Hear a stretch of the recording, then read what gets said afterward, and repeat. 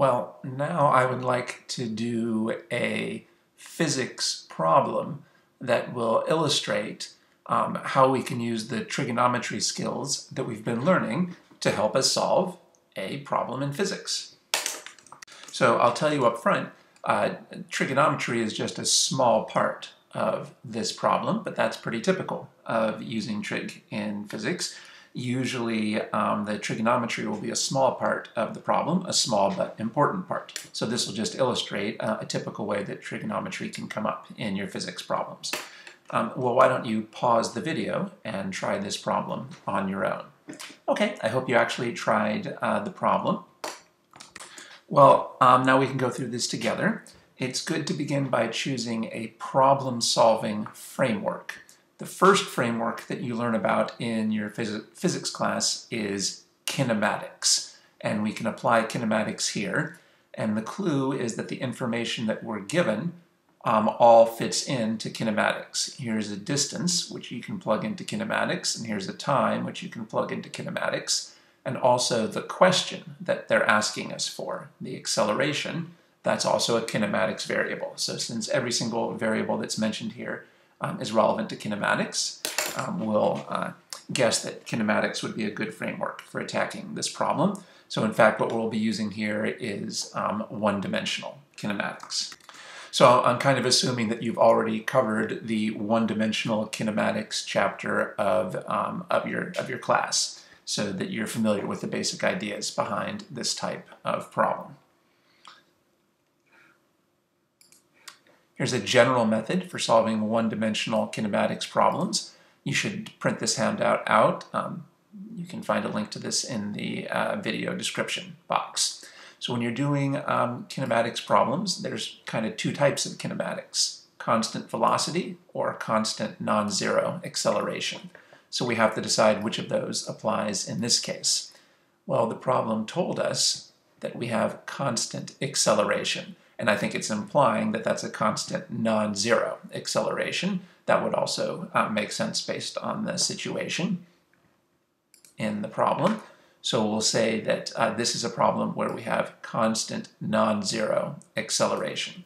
That's a case where we can use kinematics. So the object that is experiencing that constant non-zero acceleration is the package. And the interval of time during which it's experiencing that constant non-zero acceleration is while it is sliding down the ramp. Next, we should check that our given units are consistent. Well, we're given units basically of meters and seconds, and yep, there's no contradiction between those units. So those units are okay. This step is not relevant because this is for symbolic problems, and we're working on a numeric problem. We should draw the object's path in our sketch.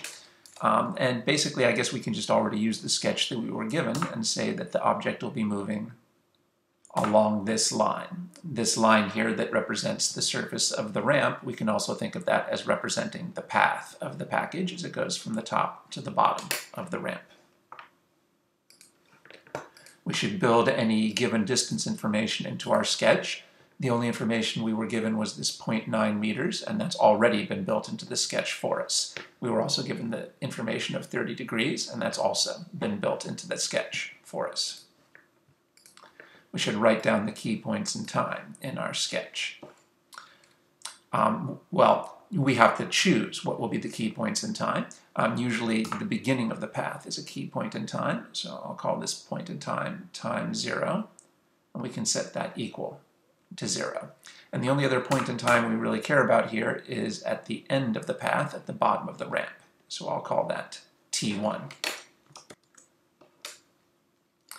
And we know that it took 3 seconds for the package to go from the top to the bottom of the ramp. Well, we want to keep building all available information into the sketch. So from the top to the bottom of the ramp is 3 seconds. And since we assumed that we're starting at a time equal to 0, if 3 seconds passes, then at the bottom of the ramp, we can say that the time is equal to 3 seconds. This is the point in time, and this is a point in time. and this is the interval of time that elapses between those 2 points in time.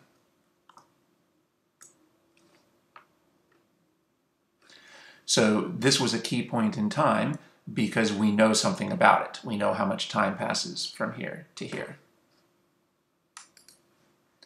Okay, so we wrote down the key points of time in our sketch, and we also built the information about time that we were given into our sketch. We should write down our axes. Usually for general one-dimensional kinematics, you want your axes to point in the object's direction of motion. Well, the problem told us that the package was sliding down the ramp. So our direction of motion would be parallel to and down the ramp. So I chose the positive x-axis to be pointing in our direction of motion down the ramp, and here's the y-axis. Those were our axes. Now we should identify the question with a question mark and a symbol. Well, the question is asking for the magnitude and direction of the package's acceleration. What's a good symbol for the magnitude of the acceleration? That's A. And how can we symbolize the direction of the acceleration?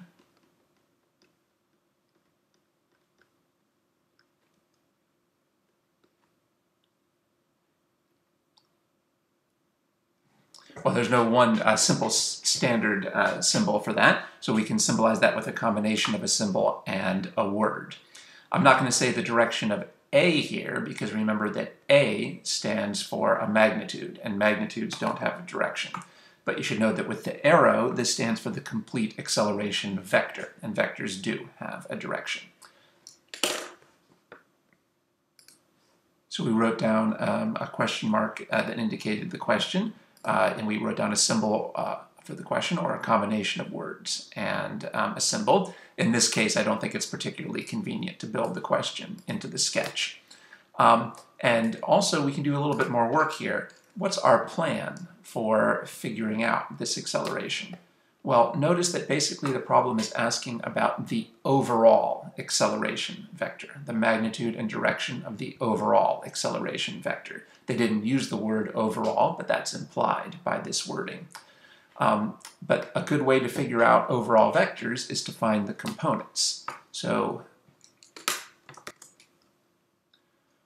what the question is asking us for is the overall vector. But in order to figure that out, we need the components.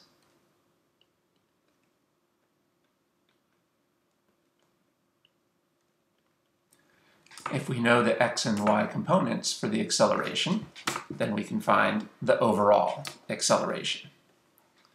Well, actually, we can already figure out a sub y, because this object is motionless in the y component. The object is moving parallel to the x-axis, so the object is motionless in its y component. And if the object is motionless in the y component, that means the y acceleration is 0. Well, that's a simple number that will simplify our work. Since the object is motionless in the y component, its y acceleration is 0. Let's explain that a little bit more carefully. The object is motionless in the y component. That means the object has a constant v sub y of 0. If we're motionless in the y component, then the object has a constant v sub y of 0. And when v sub y is constant, that's when a sub y is 0. So that's the technical reason why being motionless in the y component gives us a 0 y acceleration. By the way, notice that the x and y axes here are not vertical and horizontal. In many problems, x is horizontal and y is vertical, but that's not the case in this problem. In this problem, it was convenient to use a slanted x-axis and therefore a slanted y-axis. So we wouldn't say here that the vertical acceleration is 0. We would just say that the y component of the acceleration is 0, or a sub y is 0. Okay, well remember we needed the two components to figure out the overall acceleration, so in a sense we're 50% done. We already know the y component. So really all we need to do is figure out a sub x. When we can figure out a sub x, that will tell us the overall acceleration, because there's no contribution from the y component.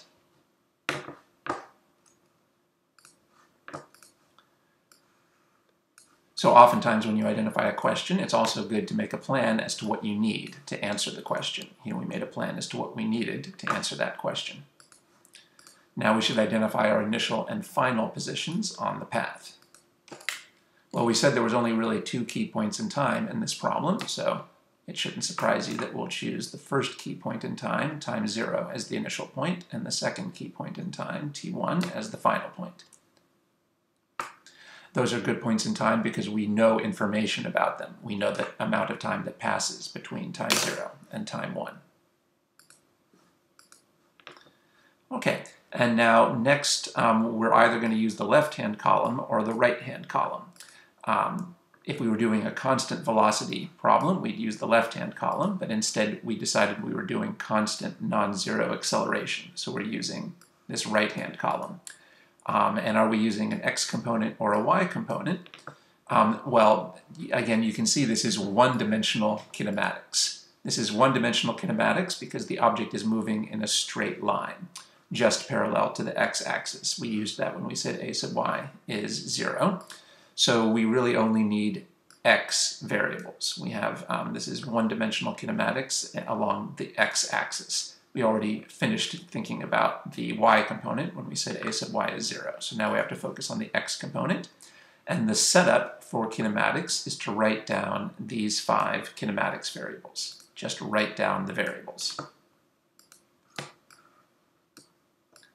So let's do that setup.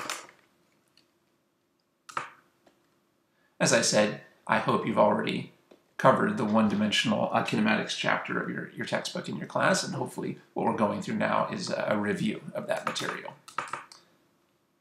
If you've never seen this material before, it might be a little hard to follow. So we have delta t,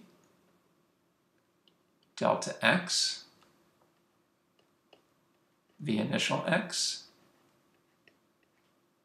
v final x, and a sub x. Those are our 5 kinematics variables. By the way, there's really 2 different ways to attack kinematics. You can use, so do you know what this stands for? This is the x component of the displacement. Well, sometimes when we do kinematics, we focus on displacement. Other times when we do kinematics or projectile motion, we focus on position. When you're doing kinematics and projectile motion, you can focus either on displacement or on position. And which one is more convenient kind of depends on the specific type of problem or the specifics of the problem that you're looking at. When you're doing 2-dimensional projectile motion, it's usually best to focus on position. But when you're doing general one-dimensional kinematics, for general one-dimensional kinematics, it's usually best to focus on displacement. And that's why I've built that into the handout here. So we'll focus on displacement here, although you could solve the problem using position. So that was our setup. Remember again, this column isn't relevant for this problem, and this component isn't relevant. This is the only part that's relevant. Now we want to build the question or what is needed into our setup. Well, none of these is precisely what the question is asking us for. But we know we need a sub x in order to figure out what we need here. So I'm not going to label any of these with a question mark because none of these is exactly what the question is asking us for, but I will label that a sub x is the variable that we need. All right, so either put a question mark into your setup, or as what we did here, just label what's needed. Now we need to fill in the rest of our setup. Delta t, we determined, was 3 seconds. When you write a number by itself, remember to always include units. And then how about delta x, the object's displacement? Well, the object is going from here to here, so this distance is going to be the displacement. So should I write down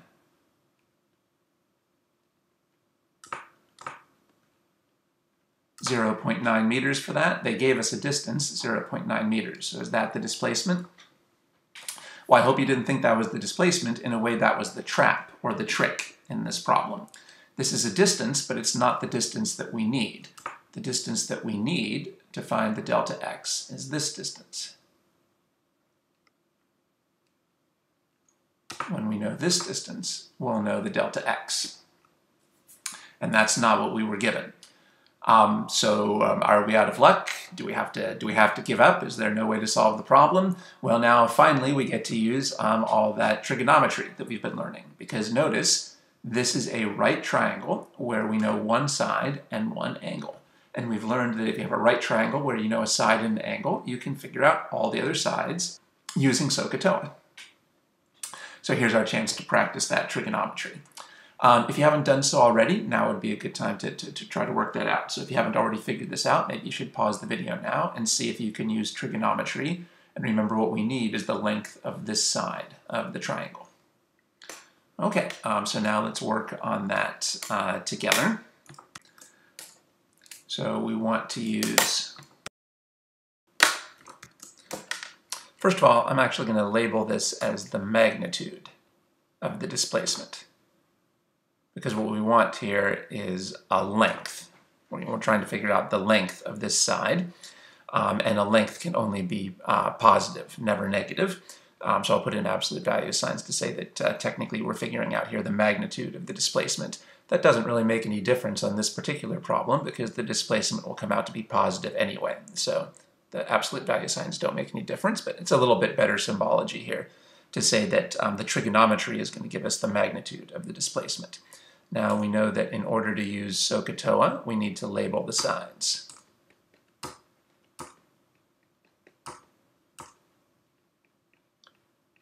This side is the hypotenuse because it's across from the 90-degree angle.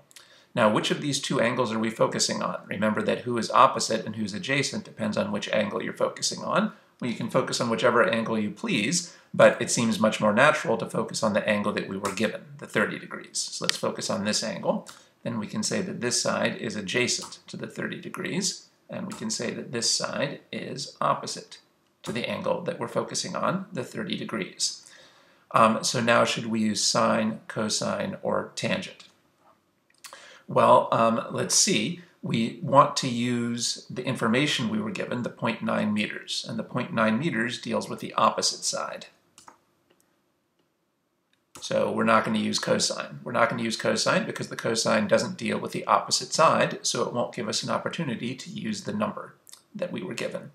And we're trying to figure out the hypotenuse. We want to know the hypotenuse, so I'm also not going to use tangent. I'm not going to use tangent because the tangent doesn't deal with the hypotenuse, so it won't give us a chance to directly figure out what we need. So it looks like we're going to use sine. The sine of the angle equals the length of the opposite side over the length of the hypotenuse.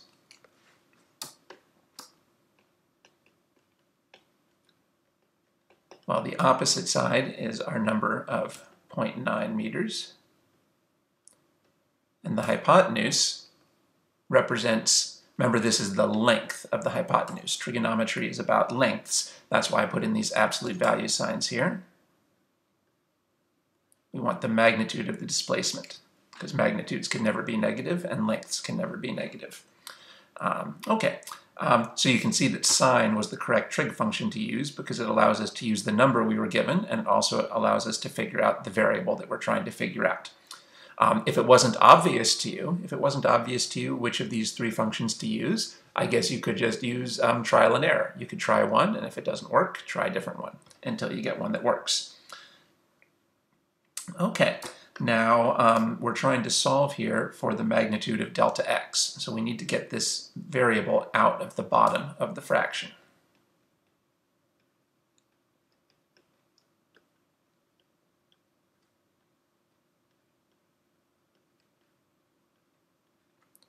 So I'll multiply both sides by the magnitude of the displacement.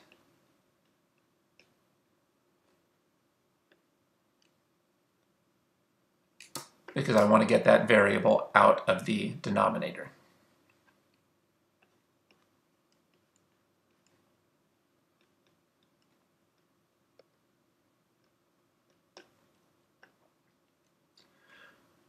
We could just use our calculator now to calculate sine 30. It would be a good idea if you wanted to just use your calculator to calculate sine 30.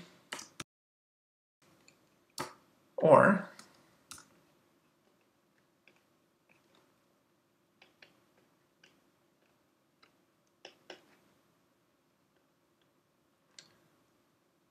we can carry it around as a sine 30 and divide both sides by the sine of 30, because we're still trying to get the variable by itself. Now we can use our calculator to do this calculation.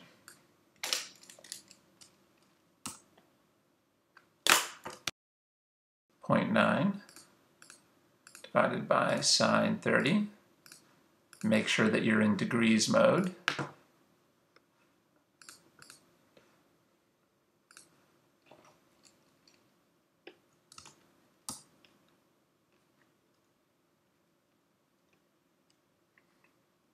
When you get down to a final number, you should put the units back in. Well, this is a displacement, so it's in meters. This number that we put in was in meters. We put in a number in meters, so to be consistent, the number should come out in meters. And when you figure something out, you should always go back and build it into your sketch. So we can build that 1.8 meters into the sketch.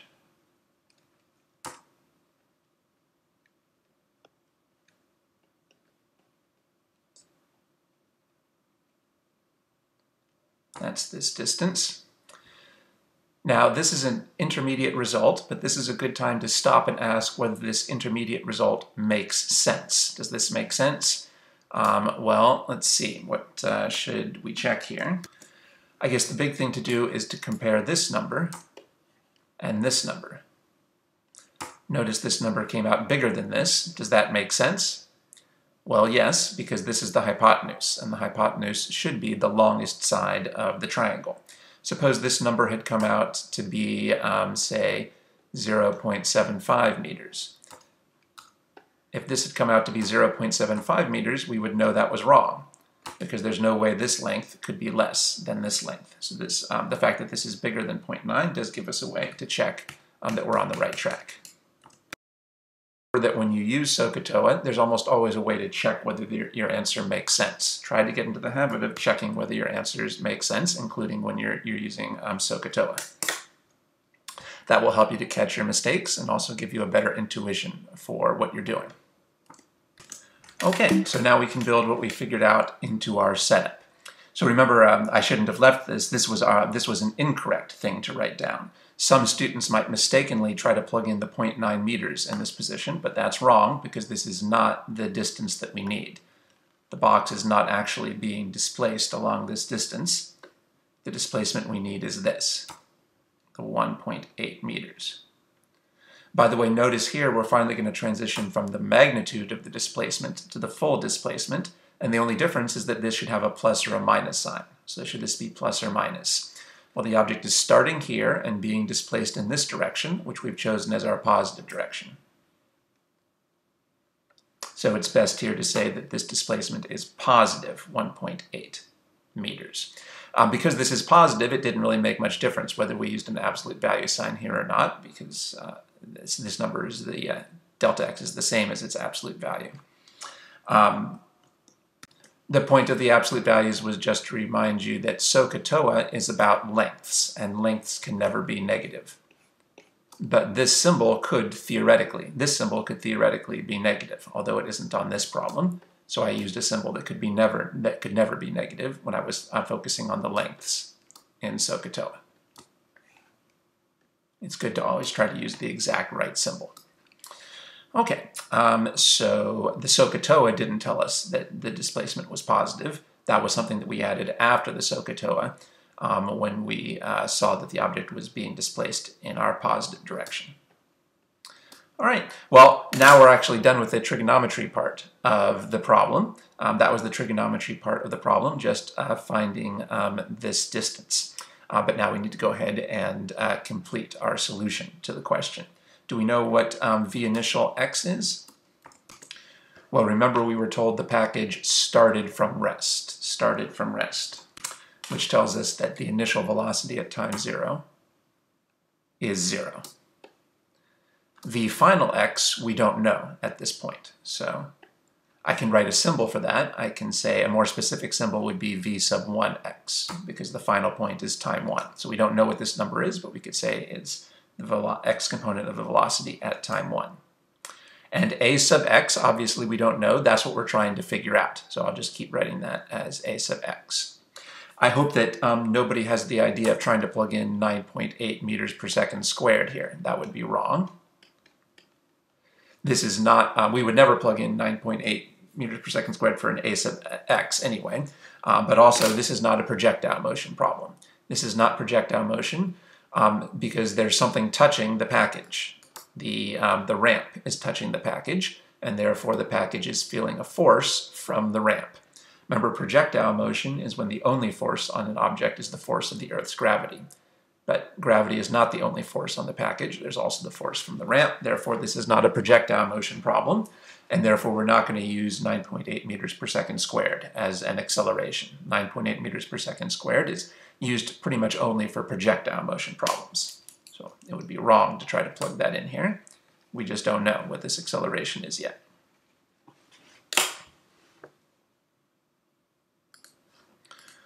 Okay, so that we completed this step. We wrote down a number or symbol for the remaining variables. Since the object started at rest, its initial velocity was 0. Okay, and now again we have to decide whether we're in the left column or the right column. Well, we're in the right column because we're doing a constant non-zero acceleration problem. So we'll disregard the left column. We'll use the right column. So for constant non-zero acceleration, you need to know 3 variables from your setup, and then you can choose an equation. 3 variables. And we know these 3 variables.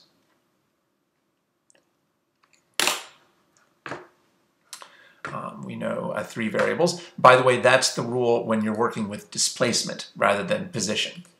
So this is the rule. This is the rule that works when you're solving the problem using displacement, as we are here, rather than position.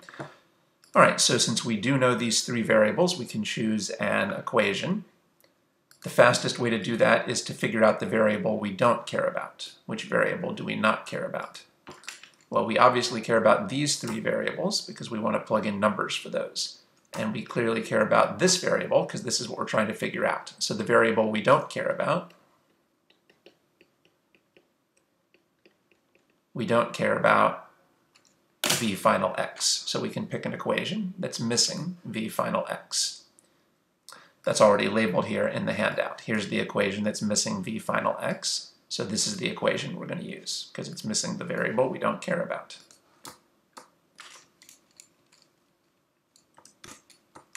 So we'll write down the equation. Delta x equals v initial x delta t plus 1/2 a sub x delta t squared. This is the version of the kinematics equation that uses displacement rather than position. Now we can plug in our delta x is 1.8. Here's that number we figured out from SOH CAH TOA. We needed to do the SOH CAH TOA so we could figure out that number. V initial x is 0, so that whole term will become 0. A sub x, we don't know. Delta t is 3. To keep the math simpler, it's usually best, if your math skills are weak, not to try to plug the units into the equation. When you write the number by itself, you can write down the units, but in the equation, we won't write down the units. Okay, so here is our equation. Again, the only reason that this, now there's only one unknown in this equation, and that's because we used SOH CAH TOA to figure out this number. Remember, the trap on this problem is that a lot of people would try to plug 0.9 in here. If you try to plug 0.9 in here, in this position, you'll clearly get the wrong answer. That's the main trap or difficulty on this problem. Well, now we should be able to solve.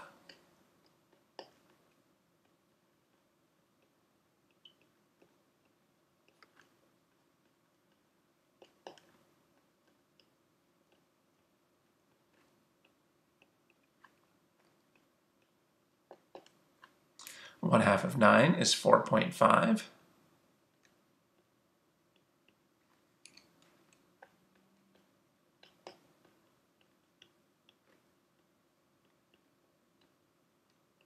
We'll divide by 4.5 to get the a sub x by itself.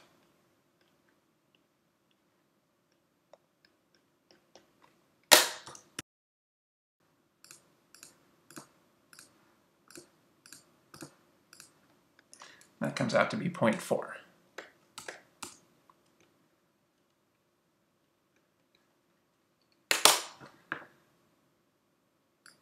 Now, when you get down to a single number, you should always put the units back in.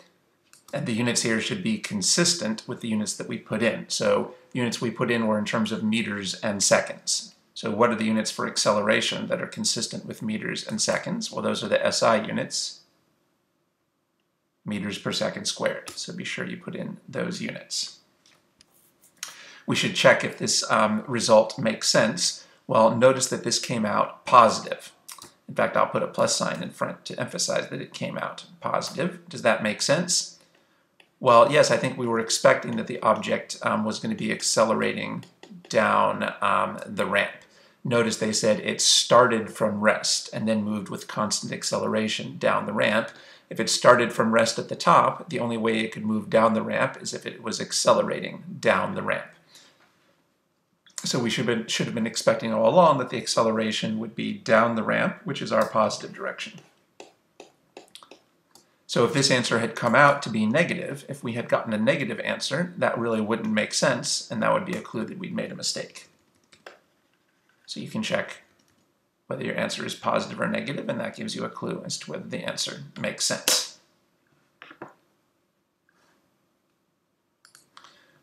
All right, so we completed this step. We knew 3 variables, so we chose an equation, and we solved for that. We can continue to make a few more checks here. I guess I'll finish writing the answer, and then we can do some more checks. So here we used the idea that when a vector has a 0 component, the overall vector simply reflects the non-zero component. The magnitude of the overall vector is the same as the magnitude of the non-zero component. That was 0.4 meters per second squared here. And the direction of the overall vector is the same as the direction of the non-zero component. This component was pointing down the ramp, so the direction of the overall vector was also down the ramp. I think this is a pretty intuitive rule. So now we're ready to write down our answer to the question. In fact, this is the answer right here.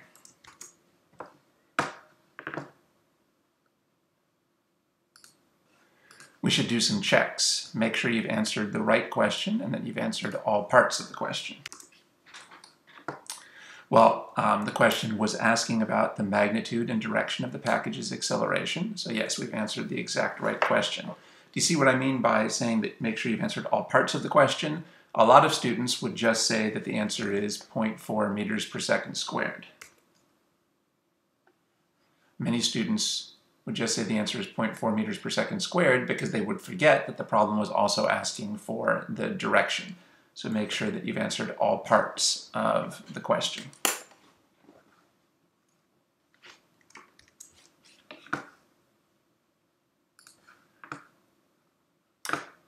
We should check that we included units, and we did. Without units, this answer would be wrong. Physics answers require units. This is not relevant because this is for symbolic answers, and our answer is numeric. We should also check that our answer makes sense. Well, we've already confirmed that the direction of this acceleration makes sense. We would expect the object to be accelerating down the ramp if that's the only way it could start from rest at the top and then slide down with constant acceleration. Does this number make sense? Well, is there anything you could compare this number to see if the size makes sense? Most people don't have too much intuition for acceleration numbers, but there's one number we could compare this to. We could compare it to 9.8 meters per second squared, the free fall acceleration due to gravity. You can see this number is less than 9.8, and that makes sense. Since the object is not in free fall, since it's sliding down the ramp, since this object is not in free fall but is instead sliding down the ramp, we would expect that it would be accelerating at less than free fall acceleration. So if we had gotten an answer of, say, 12 meters per second squared, if this had been your answer, I hope it would have been apparent that that was wrong. It doesn't make any sense that the object could accelerate down the ramp at greater than free fall acceleration. Your acceleration down a slanted ramp should be less than free fall acceleration, not more. So if we'd gotten a number that was bigger than 9.8, that would be a strong clue that we made a mistake. And the fact that our answer is less than 9.8 is a sign that we got this correct. You might be a little worried that it's so much less than 9.8. This is accelerating way slower than free fall. But that's not too surprising. This is a fairly shallow ramp, and that would tend to decrease the acceleration. And also, it could have a lot of friction. If there's a lot of friction on the ramp, then that could slow down the rate of acceleration to be much less than free fall. In fact, maybe that's the whole purpose of this ramp. Remember, what we have here is a package, maybe a valuable package. If you just dropped the package straight down 0.9 meters, if you just dropped it straight down 0.9 meters, it would fall with free fall acceleration, and it would be moving so quickly at the bottom that it might damage itself when it hits the ground. So it might be better to let it slide down a gradual gradual ramp with some friction.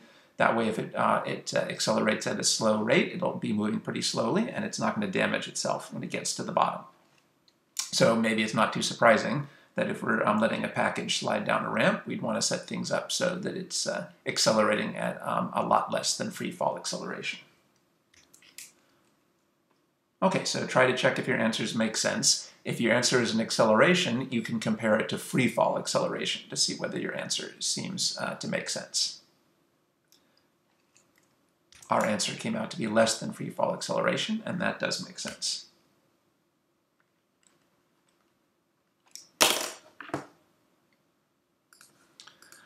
Okay, so we checked that our answer makes sense, and now we've gone through this entire method.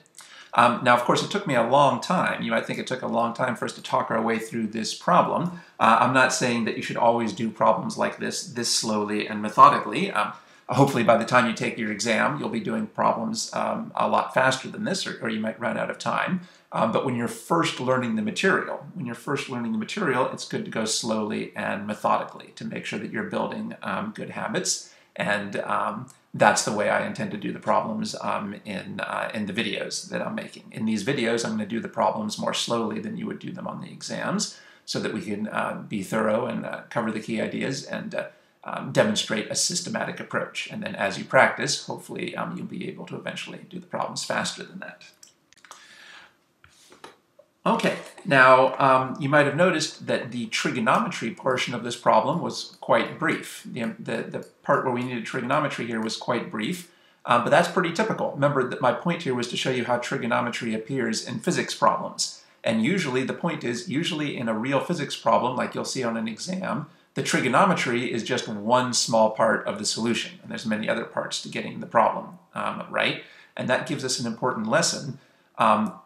You have to practice the SOH CAH TOA trigonometry until it's boringly easy, so that you can get the trigonometry portion of the problem right quickly and with confidence, because otherwise there's no way to finish all the other parts of the problem. So that's one thing that I wanted to demonstrate to you with this problem. By showing you that the trigonometry is just one small part of a larger problem, I hope you'll see that you don't have much hope of getting these problems right in a reasonable amount of time and getting them right accurately when they involve trigonometry, unless the trigonometry part is boringly easy for you. This is not supposed to be the hard or the challenging part of the problem. So the lesson here is keep practicing your trigonometry skills, keep practicing the SOH CAH TOA skills we've gone over in this video series until you can get the SOH CAH TOA part of the problem right quickly and efficiently. Get 100% right with no careless mistakes. Keep practicing this material until it's easy for you, because usually the trigonometry is intended to just be one small step in a much larger, much longer physics problem, as we saw illustrated here. So one of the lessons that we were supposed to illustrate here is, as we've seen in the previous videos, if you know one side and one acute angle of a right triangle, you can figure out everything else about the right triangle using SOH CAH TOA. Right triangles are very powerful tools in physics because you don't need to know much about a right triangle to figure out everything. So for example, here all we knew was one angle and one side, but that was enough to figure out anything else we needed about this triangle. As it turned out, the only thing we needed was the hypotenuse, but we could also have obviously figured out this angle and the adjacent side if we needed it as well. So this is a good idea to memorize. All you need to know is one side and one acute angle of a right triangle, and then you can figure out everything else about it. And now here's another important lesson from this problem. Don't assume that a number that's given in the problem is the correct number to plug into your equations, even if the number has the right units. So in this problem, we were given the number 0.9 meters, 0.9 meters, and that has the correct units for displacement. So it would have been very tempting, in our kinematics equation, it would have been very tempting to plug in 0.9 meters for delta x, because 0.9 meters is the number that we were given in the problem, and it has the right units for displacement. That's the trick, or the trap, that the professor laid in this problem. The professor put in a number here to test whether students would unwisely try to plug this number directly into their equations. Okay, so we saw this was not the correct number to plug into our equation. We wanted the delta x is supposed to be the length of this side of the triangle, and the 0.9 represents this side of the triangle. Now, of course, that doesn't mean that we should ignore the 0.9. We didn't ignore it. What we did is we used the 0.9 to figure out the number that we needed, 1.8 meters, and then the 1.8 meters is what we actually plugged into the equation. All right, this is a pretty important lesson in physics. This is one of the most common popular traps on exams. I would encourage you to pause the video and think about this for a while and try to mentally prepare yourself not to fall into this trap. When you're taking exam problems, don't assume that the numbers that are given to you in the problem are the numbers that you will plug directly into your equations.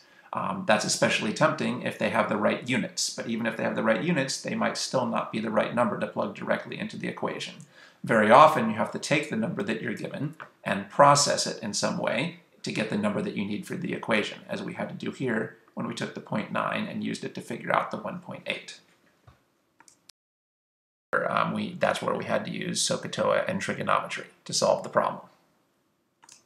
Another important lesson of this problem is don't do SOH-CAH on autopilot. Don't use sine, cosine, and tangent on autopilot. We've talked about this previously.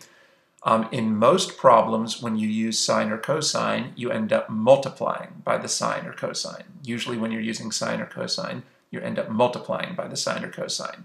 But you can't assume that's the case. Notice that in this problem, we ended up dividing by the sine. We took the number we were given, the 0.9, and we didn't multiply by the sine of 30, we divided by the sine of 30.